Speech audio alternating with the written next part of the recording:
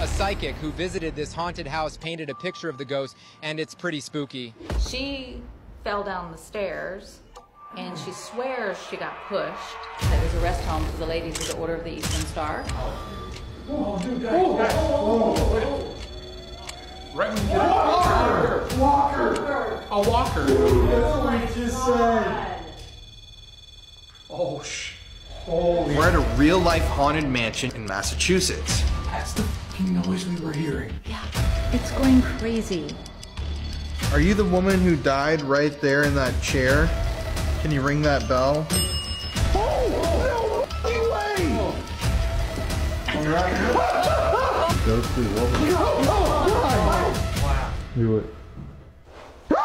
This honestly could take the cake for some of the most intelligent paranormal activity we've ever caught on camera, and it's only been 30 minutes. Whatever you do, never say this poem out loud, because if you do, you might die. There is a cursed Japanese poem called Tomino's Hell, and many people believe that if you read it out loud, you will die or be cursed for the rest of your life. One of these deaths was Shuji Terayama, who made a movie after this poem, and exactly 1 week after the movie was released, he suddenly just dropped dead to everybody's surprise. Another time, this college girl was dared by her friends to say the poem out loud. And she did, and exactly 1 week later, she suddenly just died. The poem is right here, and for it to even work, you have to read it in Japanese. So all of us English speakers are on the safe side. Or so I think, but I'm not reading this out loud in English either. Now, you can read it in your head and nothing will happen to you, but you literally cannot read it out loud. This is a very cursed poem in Japan, and many people believe it to be 100% real. So I don't know about you, but I'm not reading Tomino's Hell at all because I'm not risking anything. What would you do if you found out your sweet little neighbour was actually a serial killer? Dorothea Puente opened up a boarding house in California in the 70s.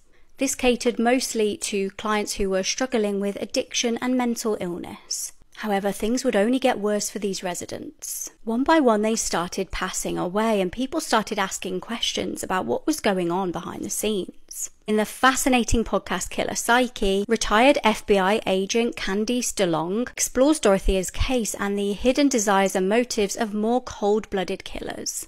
It would take years for the gruesome truth to be uncovered about the killer landlady when officers eventually dug up her garden. It was discovered there was at least 7 bodies buried on her land. Everyone was wondering what on earth caused this sweet old lady to start murdering her tenants one by one. Tune in to Killer Psyche to find out. Check out Wondery's Exhibit C library for your true crime fix. From shocking scams to crazy cults to cold case murders, Exhibit C literally has the most nail-biting crime stories documented in such thorough research ways. This has always been one of the strangest missing person cases, and there are finally some updates. This is Carly Gousset. She went missing on October 13th, 2018 from her family's home in Chalfont, California. She was officially last seen alongside US Highway 6 in Eastern California. 5 years later, police are now looking for evidence and clues in the town of Tonopah, Nevada. According to an investigator with the sheriff's office in Mono County, California, in March of 2021, his office received a phone call from a recovering drug user who reportedly saw Carly at a party in Tonopah. Tonopah is a historic mining town about 100 miles away from where Carly disappeared. Investigators have not yet released the witness's name or when he reportedly saw Carly, but they have seized a vehicle that they say may have picked Carly up alongside Highway 6 and taken her to Tonopah. This is a major breakthrough, as not a single trace of Carly has been found since she went missing. It's like she vanished into thin air. To kind of recap her case, the night before she disappeared, Carly, who was 16 years old at the time, told her family that she was going to a football game at her high school in Bishop, California. But instead, she secretly went to a house party with her then boyfriend and another friend. At the house party, Carly smoked weed, and not long after, she became frantic and paranoid. According to her boyfriend, she became erratic and was scared of the music and him. Carly then called her stepmom Melissa to come and pick her up in Highland Park, which isn't far from the family home. But by the time Melissa got there, Carly was nowhere to be found. She eventually found Carly walking down a dark road looking pale as a ghost about a mile away, and when she got in the car, she was still acting super paranoid and not really making sense. When they got home, Melissa and Carly's dad Zachary tried to calm her down. They believed that whatever she smoked that night was possibly laced with another drug. Melissa spent the rest of the night with Carly trying to comfort her, and she even recorded an 8-minute long conversation she had with Carly in hopes to show her why she should never do drugs again. During that recorded conversation, Carly was sobbing and said to Melissa, quote, "You're going to kill me." In which Melissa replied, quote, "Why would I do such a thing?" Carly can be heard asking to be taken to the hospital, but sadly, that never happened.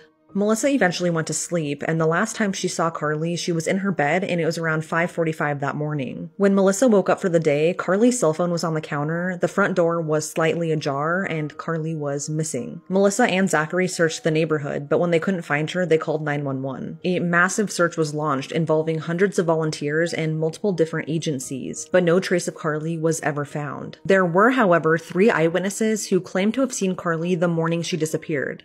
2 witnesses were neighbors who lived only a few doors down from the Gousset family, who claimed to have seen Carly walking down White Mountain Estates Road holding a piece of paper and looking up at the sky. She was reportedly heading in the direction of Highway 6. A third eyewitness saw someone fitting Carly's description standing in the sagebrush on the side of that same highway, Highway 6. This is the exact same spot where tracking dogs lost Carly's scent.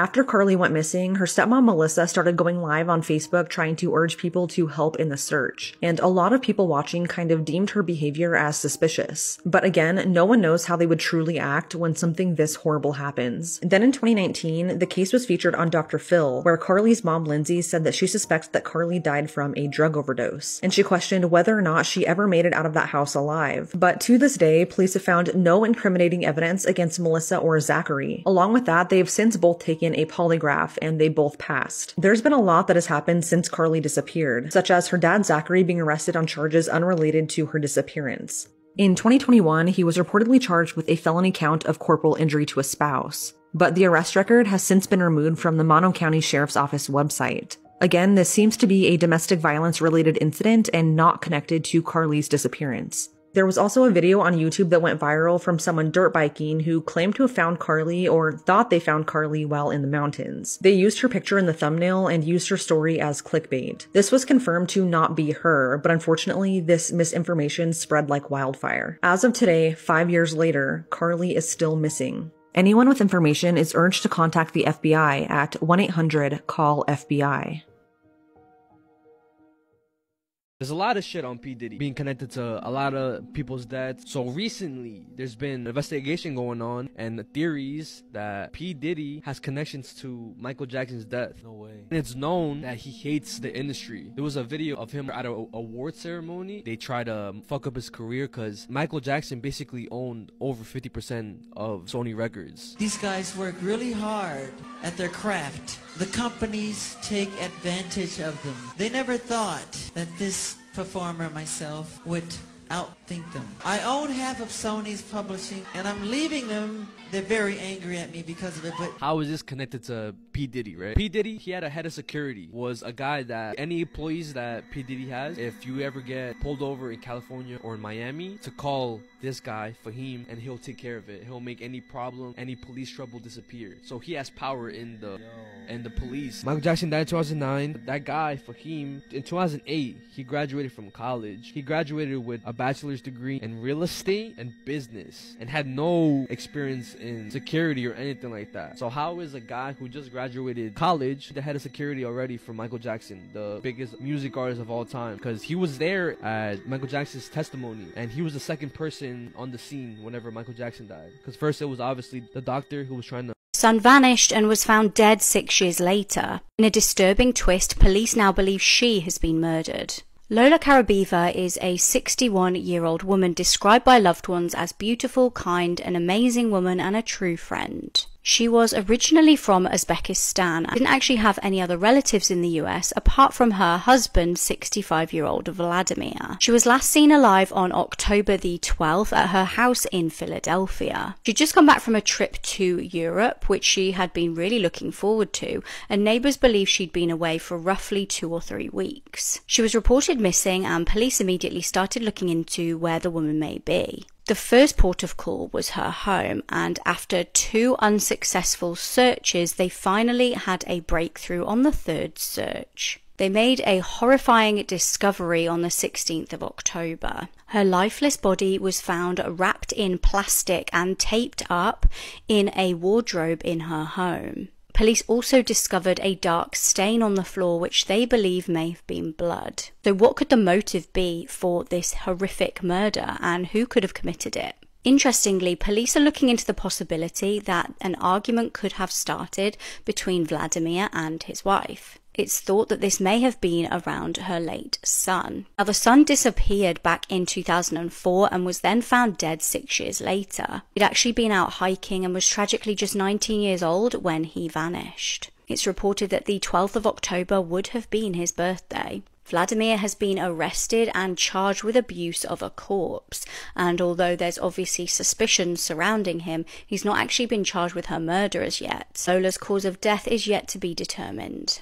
The incident with Rey Mysterio and El Perro Aguayo Jr. This was a wrestling match, a tag team match, where it was going to be one of the biggest wrestlers here in the United States being Rey Mysterio, one of the biggest wrestlers in Mexico being El Perro Aguayo Jr. Everybody's obviously excited to see this wrestling match, and it's going normal, it's going fine, they're going at it with each other and stuff, but in one specific part of the wrestling match, which is about to be the end basically, you see Rey Mysterio want to set up like his signature move, and it goes off script, because you know how wrestling is scripted, so it goes off script, and El Perro Aguayo Jr. he like falls out of the ring, but he falls awkwardly. He basically like hit the edge of the arena with his back.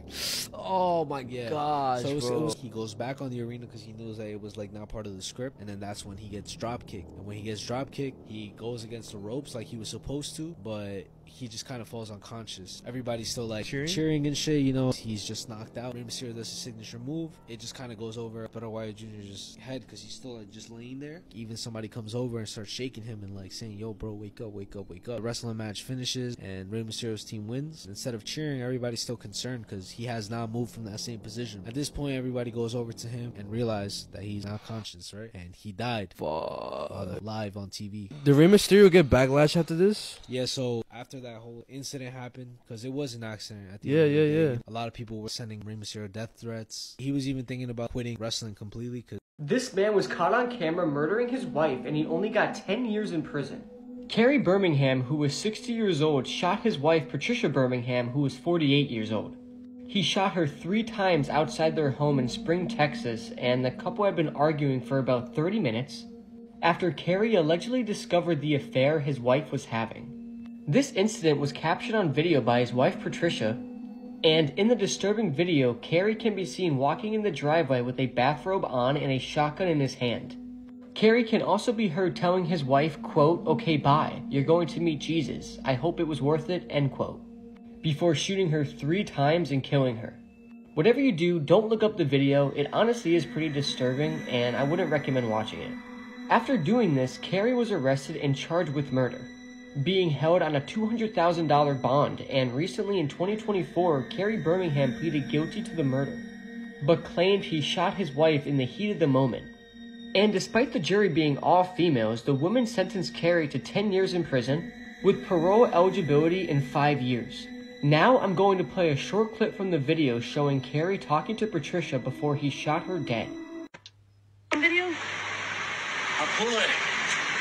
I'm mad enough to pull it. Okay. All right, goodbye, Reese. Nice to know you. You go meet Jesus. This horrifying video depicts the death of a skydiver. In the video, Ivan Lester McGuire, the man holding the camera, jumps out of the airplane. But suddenly when the parachutes are deployed, Ivan discovers he didn't wear a parachute. So unfortunately, I couldn't find any photos of Ivan McGuire, the man who jumped from the plane. But this incident occurred in 1988 in California. On that day, Ivan was tasked with videotaping a skydiving instructor and a student while they embarked on a routine jump. Now, at the time, the plane was 10,500 feet above the surface of Earth. And the theory goes that Ivan thought he was wearing a parachute, maybe because he was tired, because he thought he already had it on. Ivan already had a recorded 800 jumps, so people knew he wouldn't just make a mistake like this. But either way, Ivan ended up jumping out of the plane and only realized mid-jump that he didn't have a parachute on.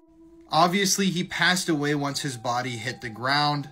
An investigation was opened up into the pilot of the plane because apparently pilots are always supposed to check on their passengers to make sure they have their parachutes on before they jump. But it was just a few tragic errors and miscalculations that day that led to this death. I'm going to show you the last moments of this footage right now. It's just absolutely disturbing and frightening to try to put yourself in his shoes and get into his mind, realizing that you're staring at the ground rapidly approaching you without a parachute. I just can't even begin to comprehend the terror he must have felt, searching his back and staring down at the ground as it rapidly approached him. It's just so eerie. There should be no law against killing people. I know it's a wrong thing, but hell, you restrict somebody from it, they're gonna want it more. We found our victim, and sad as it may be, she's our... The two teenage boys who filmed that video, Brian Draper and Tori Adamczyk, then went on after recording that to murder their classmate. Their classmate's name was Cassie Jo Stoddard, and this is an infamous case from Idaho. So Brian and Tori were obsessed with horror movies. They specifically loved the movie Scream. And in home recordings that the two actually made before the murder, they talked about how they wanted to create a real-life horror movie. Well, on September 22nd, 2006, these two decided that their first victim would be their 16-year-old classmate, Cassie Jo. And on that day, they created a death list of other people they wanted to murder as well. That night, Cassie Jo was house-sitting for her aunt and uncle at this property shown above. It's rural, it's kind of in the middle of nowhere, and it was the perfect place for a crime. So on that evening, Cassie actually had her boyfriend Matt over.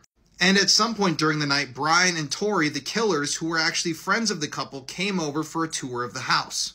Cassie had no idea that while those two teenagers were in her home, one of them had gone downstairs and unlocked the basement door so that they could come back later. At some point later on in the night, Brian and Tori returned to the house wearing creepy masks. They then proceeded from the basement to turn off the power in the home, shutting off all of the lights. The two were hoping that Cassie and her boyfriend would come down to check on this, but neither of them did, so they turned the lights back on. At one point, Cassie's boyfriend even noticed that the dog was staring down in the basement, and he thought this was suspicious. And that evening, Matt, Cassie's boyfriend, called his mother to see if he could spend the night with Cassie because she felt so scared. Matt's mom said that Cassie could come over to their house with him, but he couldn't spend the night. But Cassie assured Matt that she would be fine, so she sent him on his way, and she was alone in the home. When Matt's mother came to pick him up from Cassie's house, he actually called one of the killers. And when Tori picked up the phone, he was whispering. Now, Matt assumed that's because these two were in a movie theater, but they were actually in Cassie's basement. At this point, their plan was a go. The two started coming up from the basement. They slammed the door to the basement to scare Cassie, and then they attacked her, stabbing her 30 times. It was said by the person who discovered Cassie's body that this was an extremely gruesome, graphic, and horrific scene. After the murder, these two sped off in their vehicle, recorded all of this, and then disposed of all of their clothing, the weapon, the masks, at a nearby nature area called Black Rock Canyon. Eventually, they led investigators back to dig up what they had buried, and what they found was disturbing. This is the murder weapon, and this is an example of one of the masks that these two were wearing when they murdered Cassie.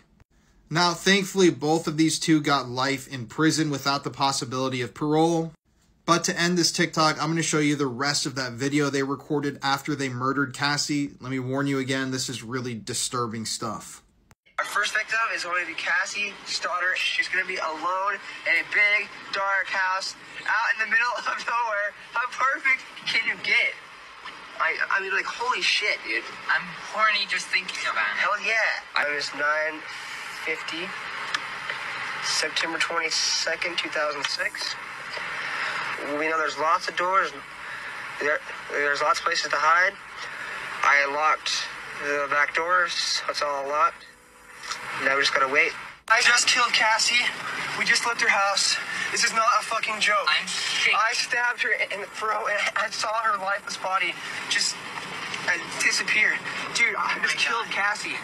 The Perea diving incident, the most horrifying diving incidents in history. I hit the ocean, bro. In Trinidad and Tobago, this company Perea has an oil line, right? And they had sent these professional divers to basically go and do like a maintenance check, which consisted of 5 guys. They've done those jobs like a million times. They were trained for this type of like job. This right here, berth 6, okay, which basically is the entrance of the pipe, and in total it was 1,200 feet. God damn. They got there, they set up a habitat on top of the pipeline. It's like a metal bucket that goes on top of the pipeline. Since it's high pressure, it pushes the water out, so it becomes like an air pocket in there, so they could take off their scuba dive gear and then they could get to work. And this is all on GoPro footage. I'm gonna show you the GoPro. What? Okay. He goes back, and the reason why he's getting the wrench is because they gotta loosen the plug, and it's like air sealed, and out of nowhere the screen goes black. Then he passes boy his wrench already. Okay. Wrench.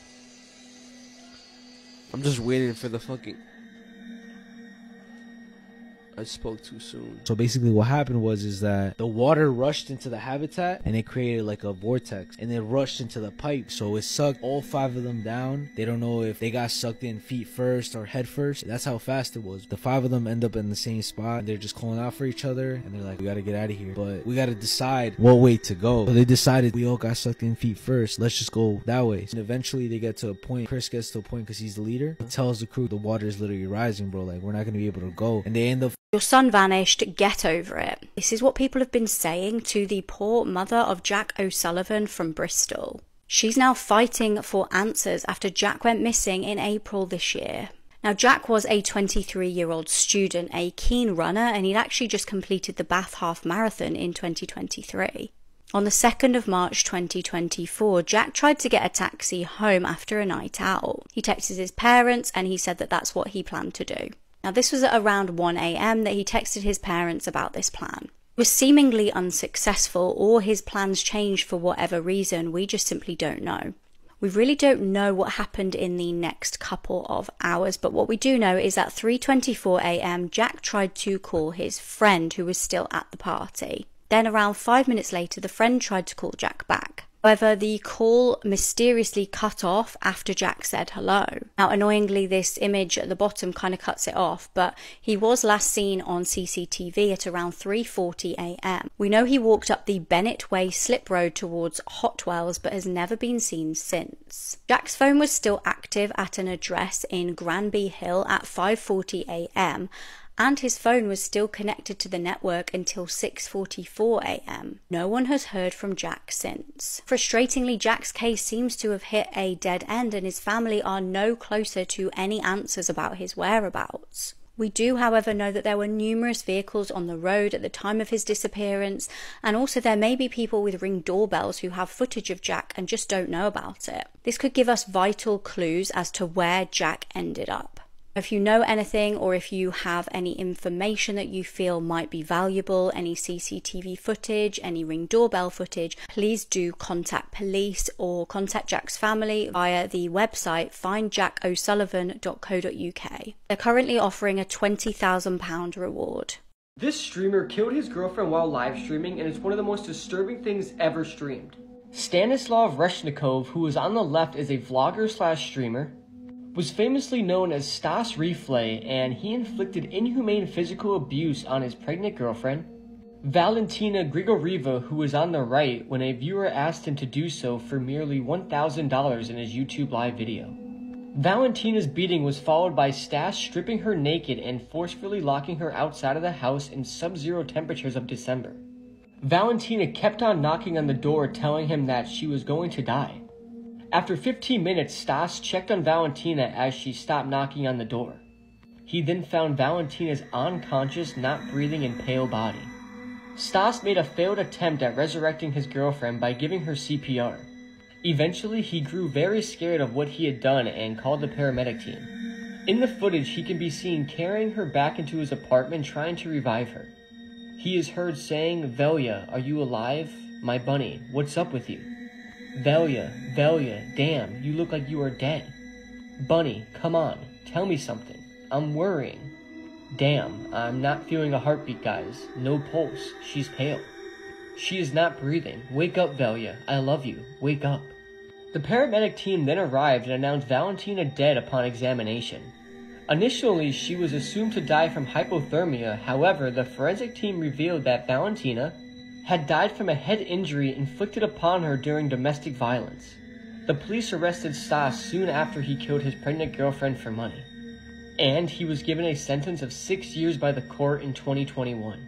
But what do you think about this? This man literally put his pregnant girlfriend outside in freezing cold temperatures for $1,000 because one of his viewers donated it and told him to. This is absolutely gut-turning, and the live stream, if you ever decide to watch it, is extremely unnerving, especially when her lifeless body gets brought into the live stream. Just hearing him talk to her and knowing that she's dead is extremely unsettling. This is a story that everyone should know. This is Lisbeth Medina. She was a 16-year-old high school cheerleader who was found stabbed to death in her bathtub on December 5th. This is everything we know so far. On December 5th, Lisbeth's mom became worried about her after she didn't show up for an annual lighted Christmas parade in Edna, Texas. Lisbeth was supposed to be marching in the parade with her cheer squad, and when her mom couldn't find her, she rushed back to their home around 7 p.m. at the Cottonwood Apartments, and it was there that she discovered a gruesome scene. Lisbeth had been stabbed to death, and she was left in her bathtub. It was clear that she had been getting ready for the parade, and she was still in her pajamas. Edna police started looking for any leads because Lisbeth was just 16 years old. She didn't have any enemies, and this completely shocked the small community. Authorities soon discovered grainy surveillance footage of a possible suspect in the area, and they also disclosed a vehicle of interest, which was a silver Ford Taurus. Finally, on Saturday, police were given a tip which sent them to the small town of Schulenburg, Texas, and it was there that they arrested 23-year-old Rafael Romero at his family home. Authorities have confirmed that Rafael does own a silver Ford Taurus, which they've seized evidence from linking him to Lisbeth. According to Edna police, Rafael has been living in Texas illegally on an expired visa, while his family has been living in Schulenburg for about 5 years. At this point, police have not discovered a motive for the killing, and they're trying to figure out if the two even knew each other. But they are saying that it is an isolated incident. Lisbeth's family has stated that they don't recognize Rafael or his family at all, but they do wonder if this was possibly related to a recent break-in attempt. Lisbeth's mom said that a few weeks before her murder, someone tried breaking into their home, and it's now left them wondering if this was the same intruder who may have tried breaking in again, but was taken by surprise that Lisbeth was home. Rafael has since been booked into the Jackson County Jail and charged with capital murder. This story is just absolutely heartbreaking. Lisbeth's mom had her when she was just 16 years old herself. She said that they grew up together, and it was just them against the world. The two had just moved to Edna last year, which makes the story even more heartbreaking. Lisbeth was described as bubbly, happy, and confident, and she dreamed of becoming a nurse. Her face lit up whenever she cheered for her high school, and she'll be very missed. This should have never happened. I've attached a GoFundMe set up for the Medina family to help get them through this horrific time. And if you'd like to show your support and keep up to date with the information on the case, go follow the Facebook group Justice for Lisbeth Medina. We need to talk about the strange disappearance of Angie Pena. I recently made a video about Nancy Ng, a woman who went missing during a yoga retreat to Guatemala in October. But from that video, I got so many comments and messages from people saying how similar Nancy's case is to Angie's, so I decided to look into it. This is Angie Pena. She went missing on January 1st, 2022. She was last seen jet skiing away from a beach off the coast of Roatan in Honduras, but she never came back. Witnesses state that she was last seen in the West Bay area on her jet ski, but when she failed to come back, she was reported missing. At first, authorities believed that she drifted off into the water and ultimately drowned, but her body never surfaced. A search was conducted by the Belize Coast Guard, and a few days later, Angie's jet ski, her life jacket, and one of her earrings were found what appeared to be washed up on a beach in Belize. But Angie herself was never found, and then came a shocking discovery a few months later in August, and this is where things start to get strange. While many people believed at first that this was an accidental drowning, behind the scenes, police were investigating Angie's disappearance as something much more sinister.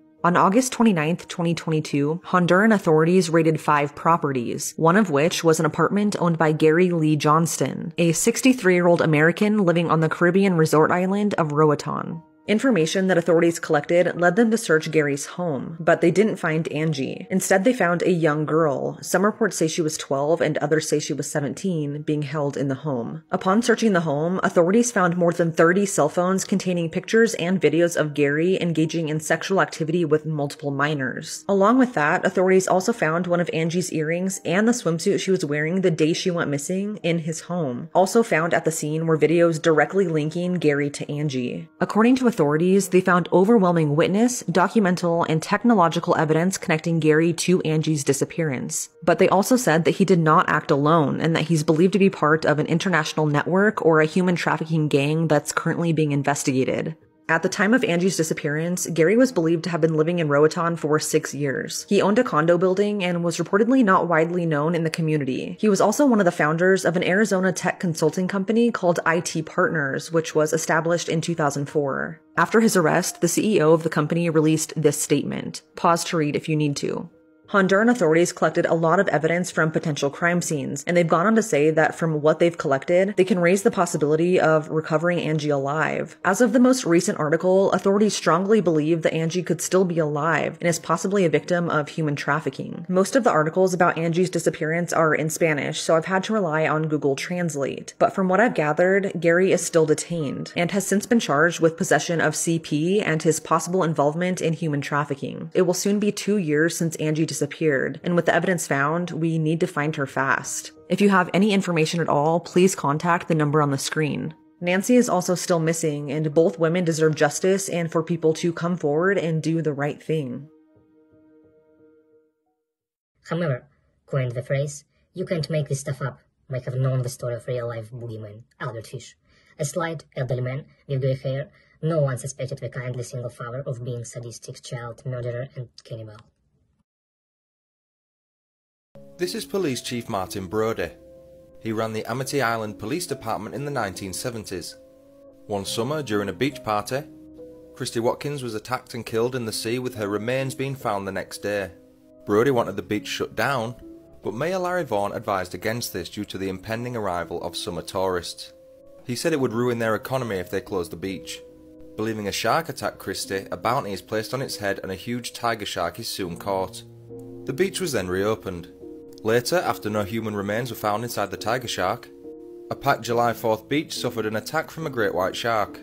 Quint, Brodie and Hooper set sail on the orca in an attempt to capture and kill it. A back and forth battle then took place, with Quint being eaten by the shark. The shark was finally destroyed when a scuba tank was placed in its mouth and shot by Brodie, causing it to explode. Because, after all, this is the Creeper. He's an ancient demonic monster who becomes active every 23rd spring for 23 days and feasts on the body parts of humans. Trish and Darry Jenner once spotted the Creeper sliding what looked like dead bodies down a pipe which was sticking out of the ground. When they searched the pipe, they found hundreds of bodies sewn together, including those of Kenny and Darla, who went missing 23 years earlier. They fled to a gas station where they received a call from a psychic. She played them the song Jeepers Creepers and said if they ever hear it, they're in danger. When the police arrived, they told the couple the church next to the pipe had been set alight. The underground lair, known as the House of Pain, was therefore destroyed. The police then heard the song Jeepers Creepers and were soon killed by the Creeper. It was run over by the couple but remained alive. It then feasted on some prisoners to heal itself. A cat and mouse chase ended with the Creeper escaping out of a window. He then removed Darry's eyes and replaced his own with them, which echoes the song lyrics, "Where'd you get those peepers?" He was soon back on the road hunting for more victims. Nearly 200 decaying bodies have been found at a Colorado funeral home. Police in Colorado made a very grim discovery earlier this month. The remains of at least 189 people were found at a funeral home in Penssaw. It's reported that this came after it was reported there was an abhorrent smell coming from inside of the building. Police showed up on the 4th of October and were stunned by what they found. It's believed that the number of bodies is expected to increase pending further investigation. Families of the deceased found at the Return to Nature funeral home are devastated by the discovery. There's now the huge job underway of identifying all of the deceased people. This will include using dental records and DNA testing. The owner of the funeral home admitted that there has been a problem there. A potential criminal investigation is underway. Imagine getting a speeding fine for $1.4 million. That happened to one man in Georgia. On the 2nd of September 2023, Connor Cato was doing 90 miles an hour in a 55 mile an hour zone. He was pulled over by police and was absolutely stunned by the speeding fine that he received. Now, they issued him the speeding fine via e-ticket, and when he got home and accessed the ticket, he saw that it stated $1.4 million. He incorrectly assumed that it was a typo and rang them up. On the phone, the member of staff told him that it was actually correct and he was to either pay the amount or show up in court.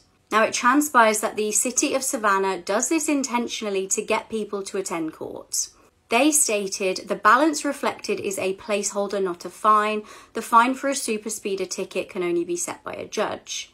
Since super speeders are required to go to court, the software automatically puts in a base amount plus state mandated costs. Even the criminal defense attorney stated that he had never seen something like that before in his life.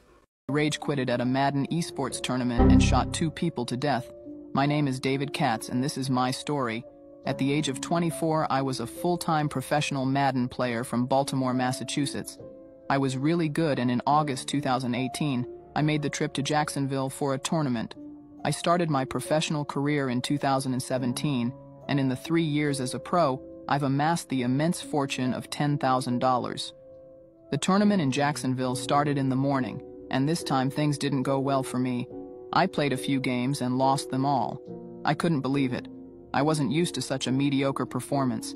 I was eliminated from the tournament and had no chance of winning.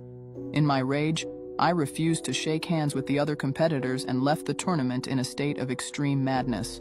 I grabbed one of my handguns that I had taken with me to Jacksonville and walked back to the venue. I was sick of losing, and the other players mocking me made me even more angry.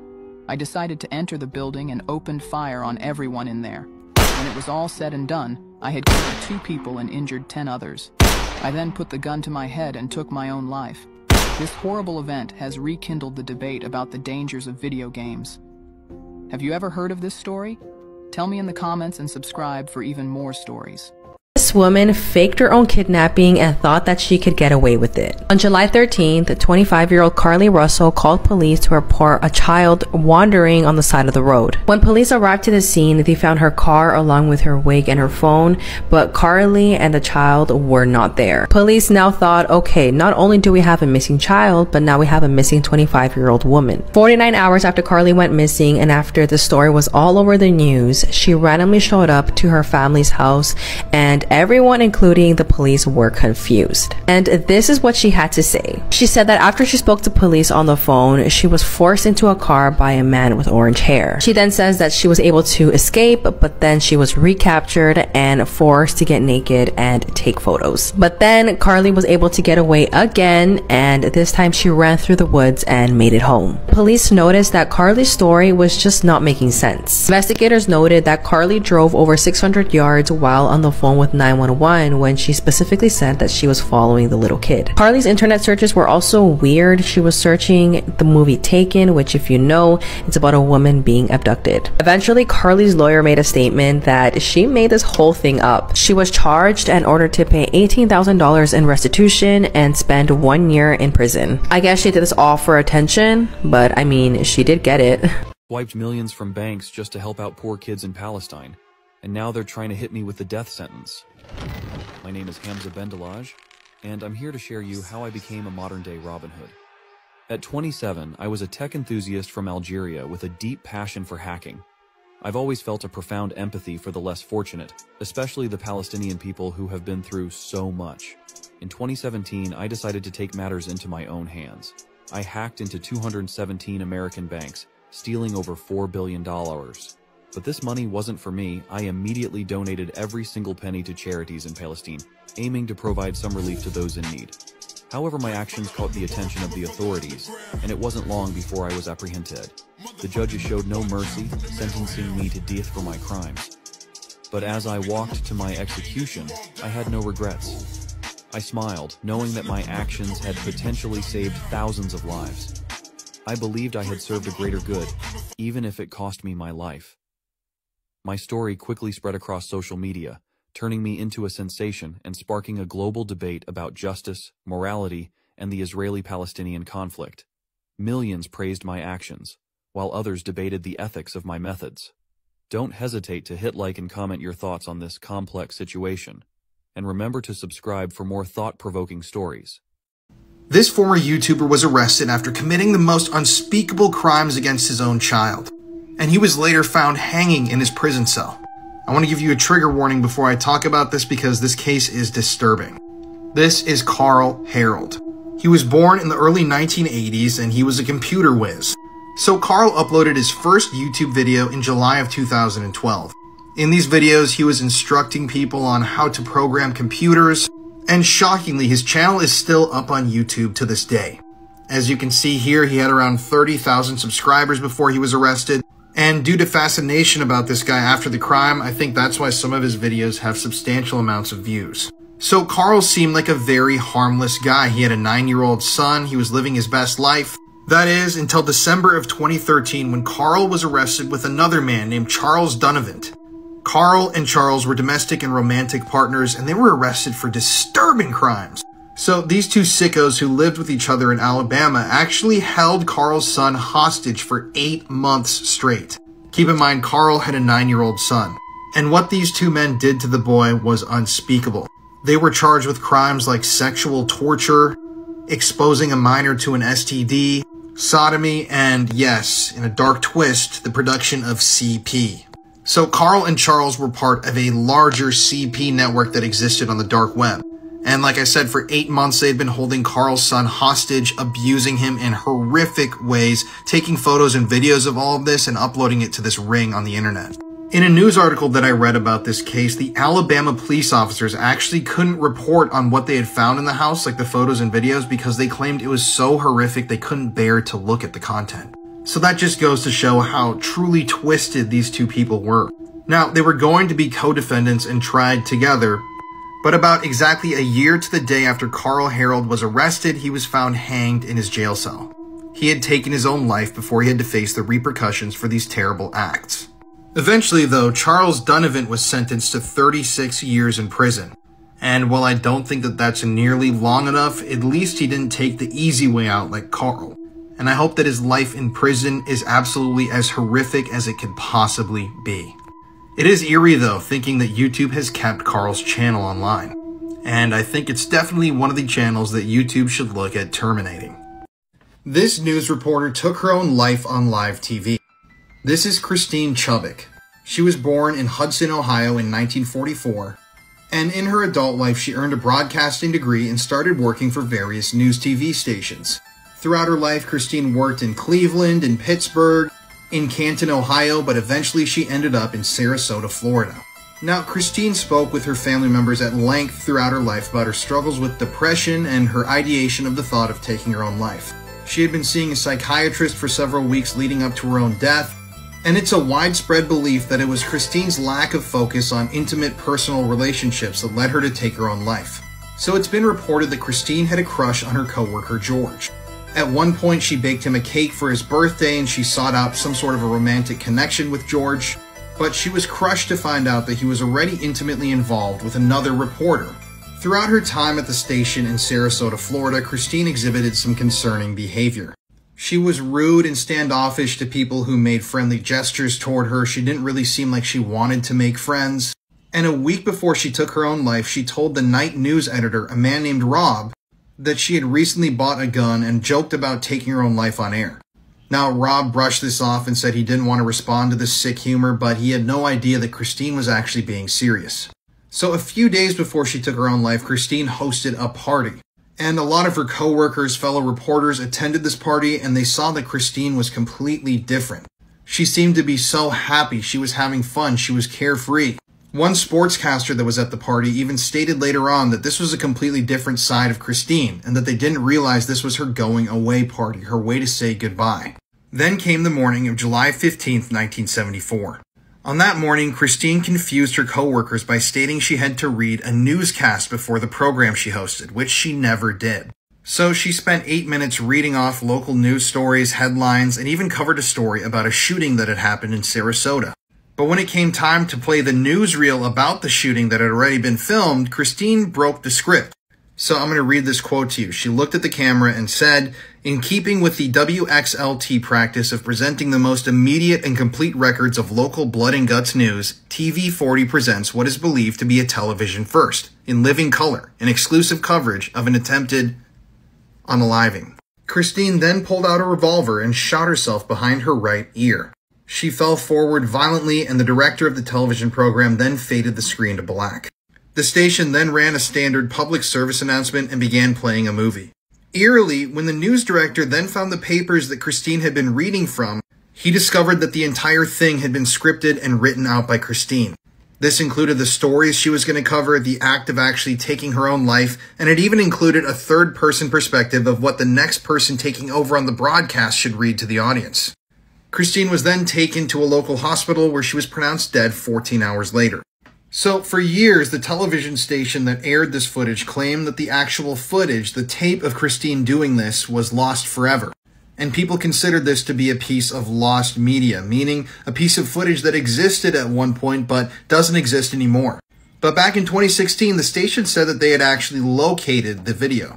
But obviously, they're never going to release it, and I don't think they should. Either way, Christine was remembered with fondness by everybody around her. She had a big funeral. Lots of people, public officials came forward and attended the funeral and said that she was just an amazing person. And obviously, this is such a tragic story. And it was indeed the very first time that somebody had taken their own life on live TV.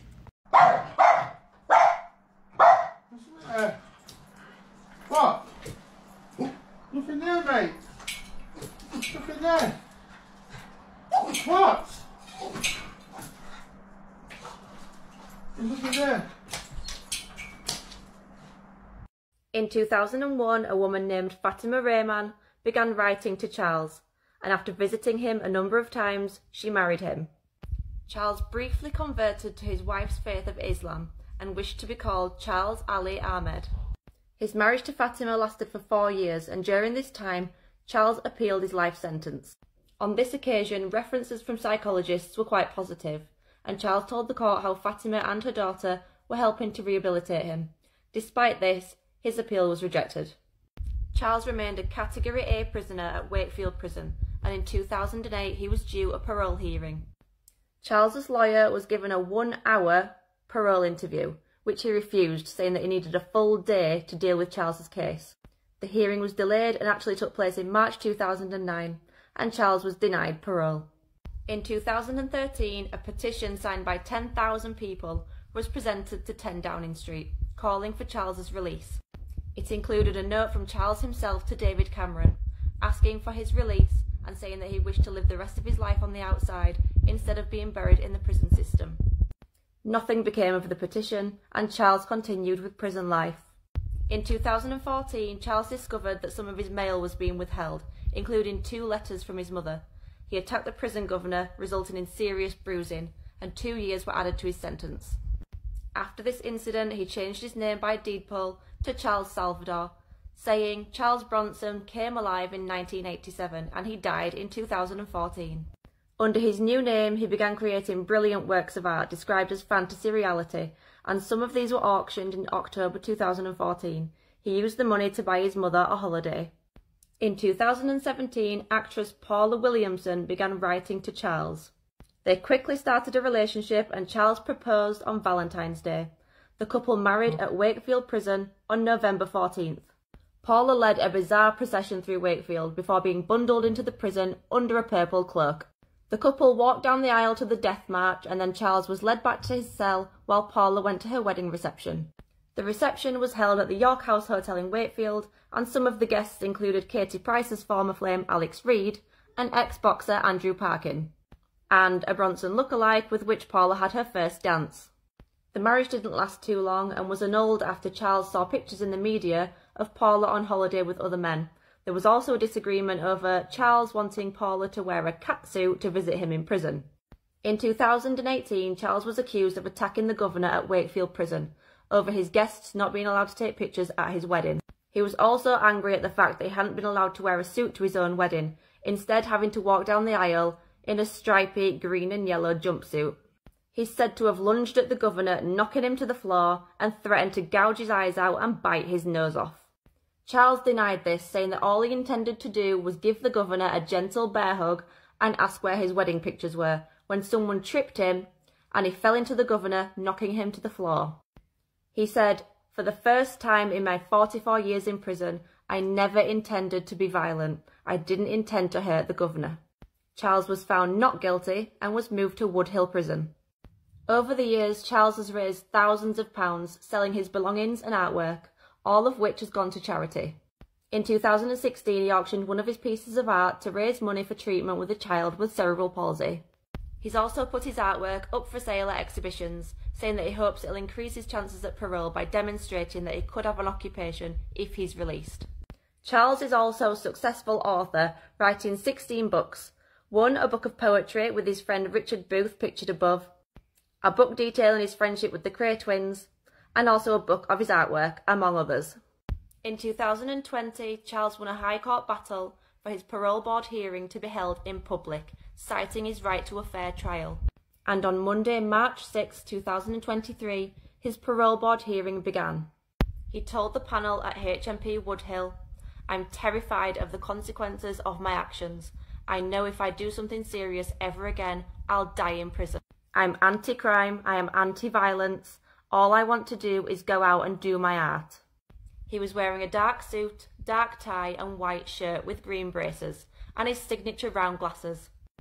He now needs to wear dark lenses in his glasses, as 40 years in solitary confinement has made his eyes sensitive to light. When asked about his confrontations with prison guards over the years, he said it was always in response to being treated badly. He said, "A rumble clears the air. What man doesn't love a rumble? I know I do. But I'm too old to fight now. If someone wanted to make a name by attacking me now, I'd say, come on mate, there's a cafe over there. Let's go and have a cup of tea." His prison offender manager said that he's made really good progress and has been rehabilitated over the last 12 years. But she fears that he might not cope if he's moved from his close supervision centre of 8 people into an open community. Charles's parole hearing is ongoing and a decision on his release is imminent.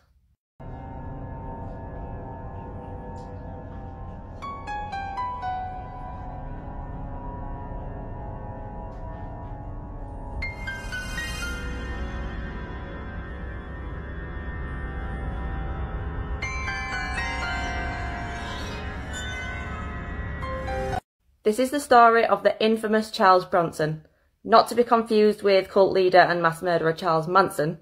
Believe it or not, Bronson's never actually killed anyone. So how does a young boy once described by his aunt as a kind, gentle, loving boy turn into one of Britain's most notorious prisoners? I'll take you right back to the beginning. He was born Michael Peterson on December 6, 1952, in Luton, Bedfordshire, to parents Ira and Joe. Michael's aunt described him as a loving, gentle, kind, mild-mannered boy who would always stand up for the weak and defend them against their bullies. When he was a teenager, his parents moved him and his 2 brothers to Cheshire. This is when he started getting into trouble. He was caught stealing at 13 and reprimanded in juvenile court. He returned to Luton, which he describes as his hometown, and continued to get into trouble. One night he got into an argument with one of his girlfriend's fathers and smashed up a load of parked cars. This landed him with a fine and probation. He then decided to steal a lorry and smashed it into a parked car that had somebody sat inside. For this he received another fine and again probation. And then he decided to take part in a smash and grab raid. This landed him with a suspended sentence. This is all before he even turned 20. In 1971, Michael met Irene Kelsey. She said that he was different to other boys. He was very well groomed, wore tailored suits, had perfectly groomed sideburns and a Cockney accent. Irene soon fell pregnant and they got married at Chester Register Office. In 1974, and after a few years out of trouble, and despite the fact he was now a father, Michael stepped up his criminal career and took part in an armed robbery. This landed him with a 7-year sentence. He was first sent to Walton Prison, but after attacking 2 prisoners, he was transferred to Hull. In Hull Prison, he had an altercation with a prison officer in which he smashed up a workshop and had to be injected with a sedative. This got him another 6 months added to his sentence. Michael was constantly in trouble and in and out of solitary confinement. At one point, he attacked fellow prisoner John Henry Gallagher with a glass jug. This got him another 9 months added to his sentence. For the next 2 years, Michael was constantly moved between Pankhurst, Wakefield, Armley and Walton due to his violent behaviour. And he was eventually transferred from Yorkshire to London, chained to the floor of a prison van. In 1976, he was briefly moved back to Pankhurst, where he befriended Ronnie and Reggie Cray. He describes them as the best 2 guys he's ever met. Michael was then handed divorce papers from his wife Irene, and this only fueled his anger. He attacked another prisoner, threatened to kill a prison guard, and was caught trying to dig his way out of his cell. In 1978, Michael attempted suicide, and it was decided that he'd be transferred under the Mental Health Act to Rampton Secure Hospital. Michael really struggled to adapt to forced medication, and he hated being surrounded by mentally ill patients. He said he saw people running into walls using their heads as battering rams and stabbing themselves with pens, needles and scissors. While at Rampton, Michael attempted to kill child rapist and murderer John White. He described John as a slimy rat that had evil all over his face. His plan was simple. If he killed the monster, He'd be sent to court and sent back to a normal prison. He also said that he'd be doing the world a favour by ridding it of John White. He waited until they were in the day room together, crept up behind John, whipped off his tie and wrapped it round his neck. All of the other patients were watching. Some were laughing, some just staring. Just as John stopped breathing, 2 guards managed to run over and prise Michael's hands off him, saving his life. Michael said he heard shouts for oxygen as he was dragged back to his cell, laughing hysterically. He said he'd gone completely mad. He was injected with a sedative that made him violently ill. He was extremely disappointed when he learned that John White had survived the attack. Michael was soon transferred to Broadmoor, where he was reunited with Ronnie Cray. After a failed attempt at strangling fellow prisoner George Robinson, Michael's mood was extremely low. Ronnie arranged a visit from former world boxing champion Tony Downs, and this really lifted Michael's spirits.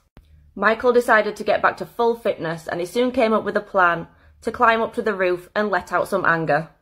He made it through a cell window, climbed up a drain pipe, and made it to the roof of Broadmoor. He began throwing tiles off the top of the roof, saying that each one represented a year he'd spent locked up. Michael said he felt like he was emptying himself of years of pain. He spent the night looking up at the stars for the first time in 8 years, and then climbed down in the morning and went back inside. When Michael was refused a transfer, he decided to go on an 18-day hunger strike. He was eventually transferred to Ashworth Hospital. For the next year, he was moved between Risley, Albany, Wormwood Scrubs, Winchester, Wandsworth, and finally Gartree. In 1987, Michael was finally released after spending 13 years behind bars. He spent a few days living with his parents before buying a water pistol, modifying it to look like a gun, and intimidating a stranger to drive him to Luton.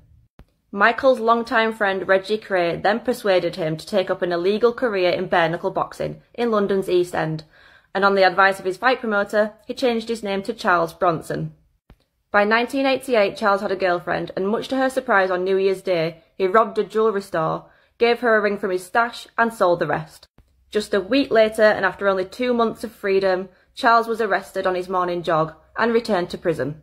His girlfriend actually acted as the key witness, and he was found guilty and sentenced to 7 years. Once again, Charles found himself being moved between various prisons for his violent behaviour. At Full Sutton, he punched a prisoner, a prison officer, and threw water over the governor. He spent a month at Durham, where he befriended a family of rodents that crept into his cell, and he was then moved to Long Lartin. He seemed to settle well at this prison until one day something sent him over the edge, and he ran riot in the nude, clutching a spear that he'd made out of a broken bottle and a broom handle. Over the next 3 years, he was moved between Wandsworth, Gartree, where he punched 2 prison officers, and Frankland, where he took the deputy governor hostage. In 1992, while imprisoned at Pankhurst, he was on the receiving end of an attack, where he was stabbed in the back several times by 2 other inmates. He refused to talk to police about the attack and recovered without any further incidents. He was then released from prison in November 1992. Charles was a free man for a total of 53 days before again being arrested, this time for conspiracy to rob and possession of a sawn-off shotgun. While on remand, he took a librarian hostage and demanded an inflatable doll, a helicopter, and a cup of tea. He eventually released his prisoner after being disgusted that he'd broken wind in front of him. On September 14th, 1993, Charles was found guilty of intent to rob and given an 8-year sentence. He was taken to Wakefield Prison, where he spent a total of 40 days naked in isolation before being transferred to Hull. While at Hull, he took the deputy governor hostage, and after being overpowered by guards, he was transferred back to Wakefield Prison, where he was imprisoned in what's known as the Hannibal Cage, once occupied by killer Robert Maudsley. It was inside this cage, and thanks to one prison guard, Mick O'Hagan, that he discovered his talent for drawing.